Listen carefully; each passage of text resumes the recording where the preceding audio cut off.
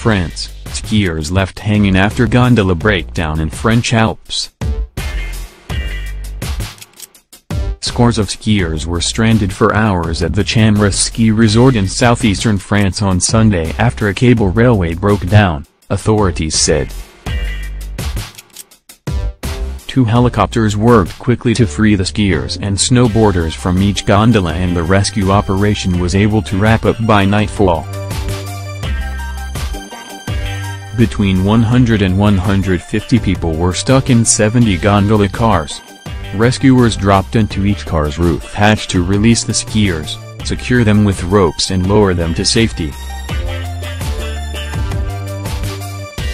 Some of those rescued had been dangling in the cars for up to 2 hours. No reports of injuries.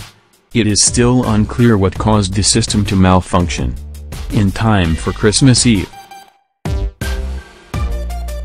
Local tourist office head Franck Lecoutre said, "They will all be home in time for Christmas Eve." Praising the fast work of the rescuers, France's National Police wrote on Twitter that 100 skiers stuck in gondolas will finally have a Merry Christmas and will be able to open their presents after all.